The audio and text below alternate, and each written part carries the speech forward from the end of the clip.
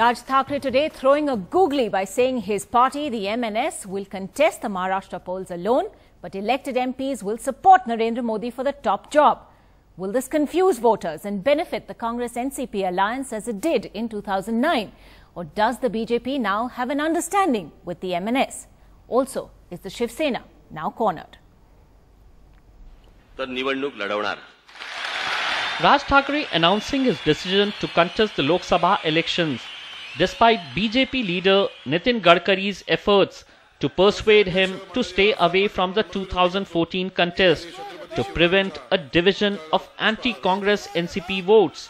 But for the BJP, Raj's decision is more bitter than sweet, as the MNS will eat into anti-Congress votes to the NDA advantage.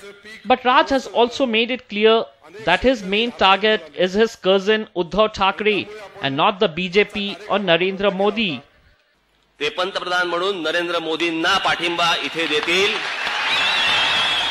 Raj Thackeray has announced 7 candidates, 6 of whom will be contesting against the Shiv Sena, only one against the BJP. Shiv Sena had slammed Nitin Gadkari for holding secret meetings with Raj Thackeray, even terming the BJP leader as a traitor. Raj Thackeray ने जो बात कही है उसके लिए हम उनके आभारी हैं और निश्चित रूप से उन्होंने जो कहा उसके लिए मैं उनके आभार व्यक्त करता हूं। पर महाराष्ट्र में भारतीय जनता पार्टी और शिवसेना अलायंस है, हमारी अलायंस मजबूत है। आज भी मेरा उनसे आह्वान है कि वो बाकी भी एनडीए के जो उम्मीदवार है उनको सपोर्ट देने के बारे में सोचे, यही मैं उनको बड़ा दिल करके सपोर्ट करे, यही उनसे मैं निश्चित रूप से आह्वान करूंगा। In the last Lok Sabha elections, Raj's MNS had contested 12 seats, not winning any but playing spoilsport in as many as 8 seats, which could have gone the BJP Sena way.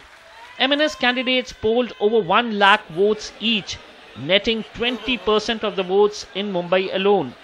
Raj's decision clearly music to the ears of the ruling Congress-NCP alliance in Maharashtra.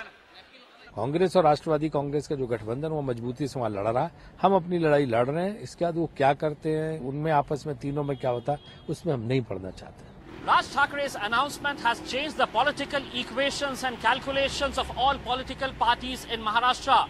While the Shiv Sena and the BJP are not too happy, the Congress and the NCP are hoping that it will be a repeat of 2009. In Mumbai, Imtiaz Jalil for NDTV.